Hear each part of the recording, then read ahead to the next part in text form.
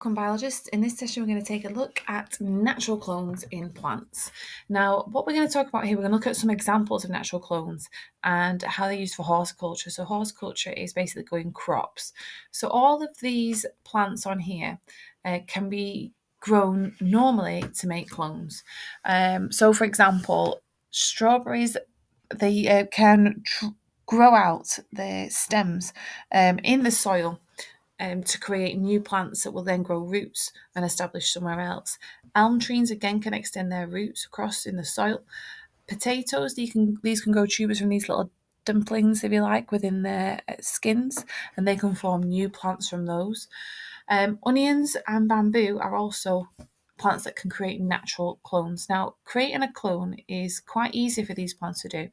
They produce genetically identical copies of themselves through asexual reproduction using mitosis. It's basically cell division by mitosis. So this is a really good synoptic link in order for the examiners to ask you about here. So make sure you're aware of mitosis. So that's how we can use these natural clones within horticulture and how they can be exploited.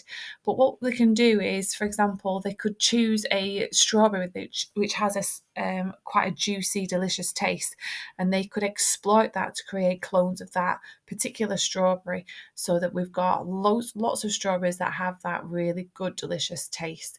However, there are problems with using clones within horticulture, and that is that you have a very low genetic biodiversity.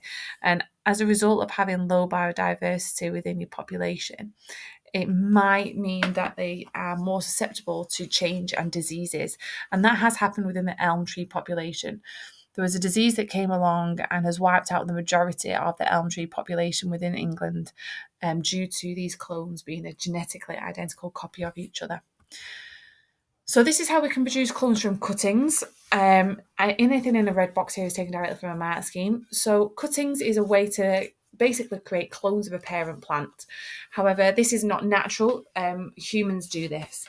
So what you would do is you would choose a healthy shoot and cut a section from that particular healthy parent plant. You would cut the stem at a slant. The whole idea here is to create a large surface area there for the xylem and the phloem. You'd also cut between the nodes. Then you would dip the end of this stem within rooting powders or plant hormones or auxin, and then place within soil or compost and add water.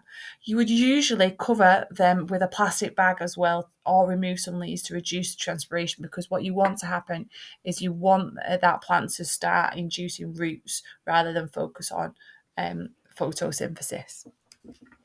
So that's producing plants or clones from cuttings. The other one that we need to know about is grafting. So this is a fantastic picture where you can see there's obviously two separate species of plants. Here's two separate species of trees that have been forced to grow together by grafting. So this is where you join the shoot of one plant onto the growing stem or root of another plant.